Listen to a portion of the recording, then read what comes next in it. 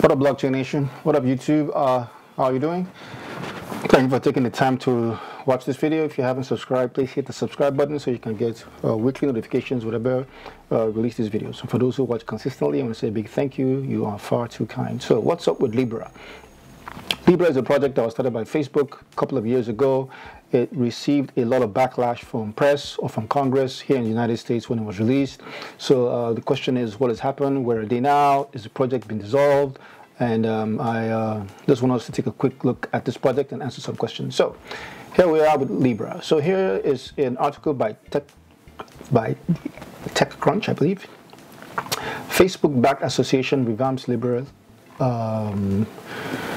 following regulatory concerns. So Libra has updated its white paper and they have made some changes in its white paper. So first of all, you can read this in its entirety if you want to.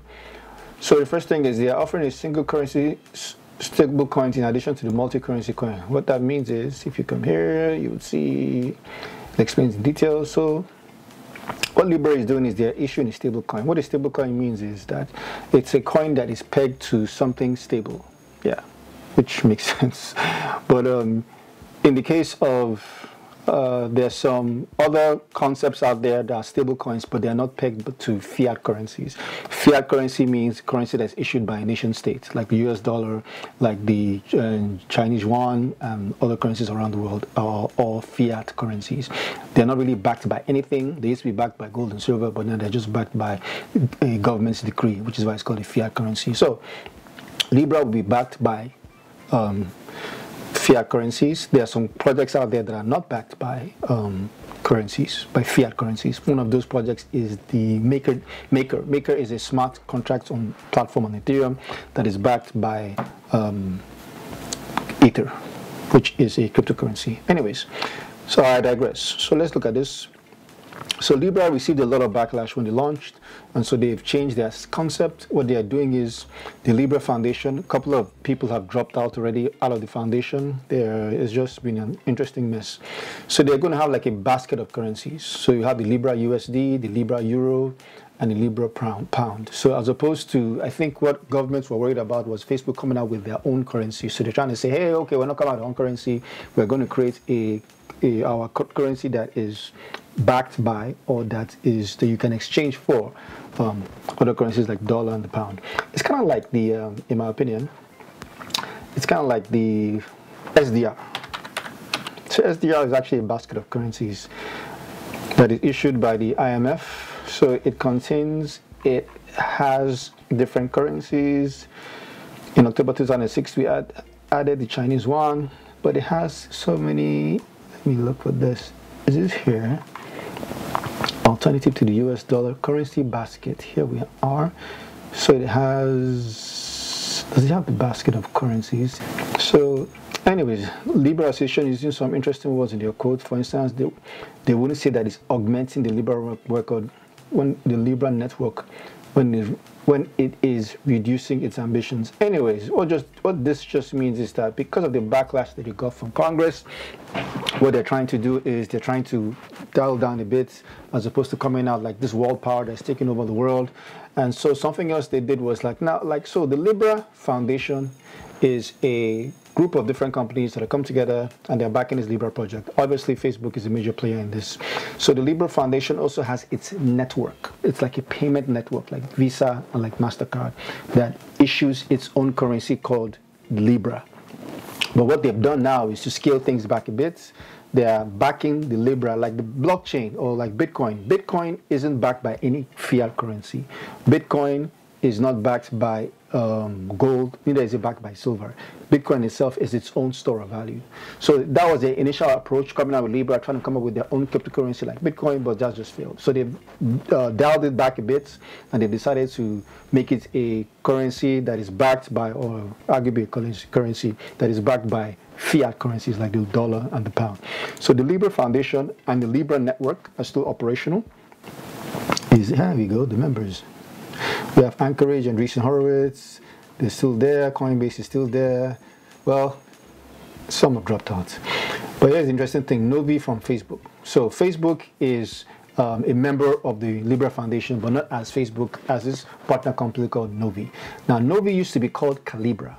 Calibra is the name of the company that is fronting for Facebook, and at the same time is the name of a wallet, or the wallet where you can use to buy and sell the Libra currency. So it's no longer called Calibra, now it's called Novi.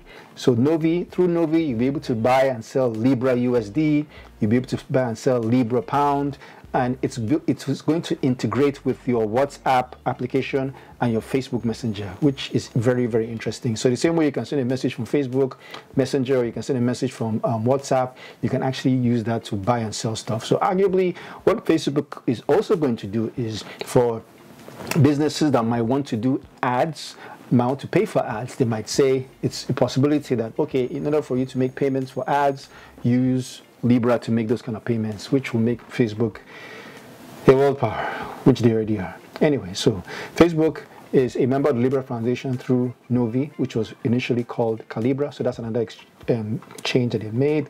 They've changed the name from Calibra to now Novi.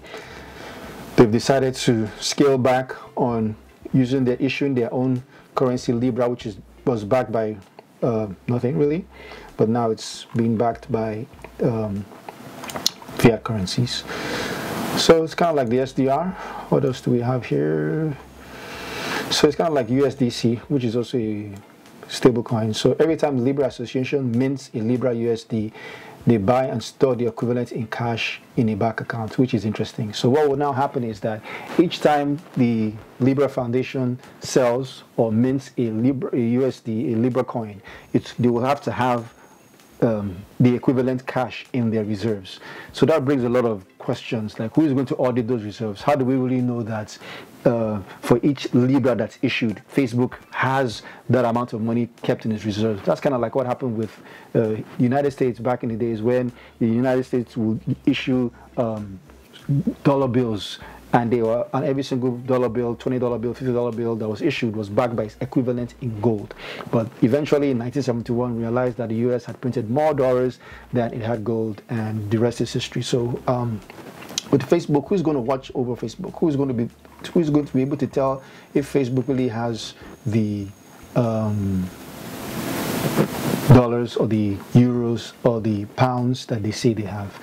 It's going to be interesting to see how this plays out. So we'll just keep on watching this project and see who else drops out and who else becomes a part of it. We have Zappo, and we have a whole bunch of other members. So it's just something to look at. Libra blockchain, interesting. Who knows what's going to happen to this project? But I think that Facebook is very resilient.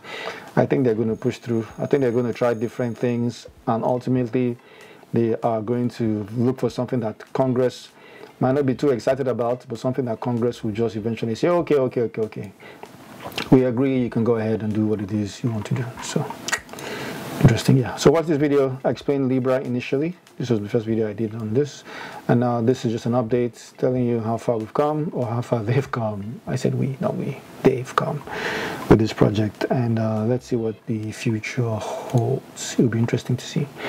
All right, that's all I have. My wish for you is that you learn more about blockchain technology, because blockchain is changing and will change the world. And those who get involved early in learning about distributed ledger technology will greatly impact the future.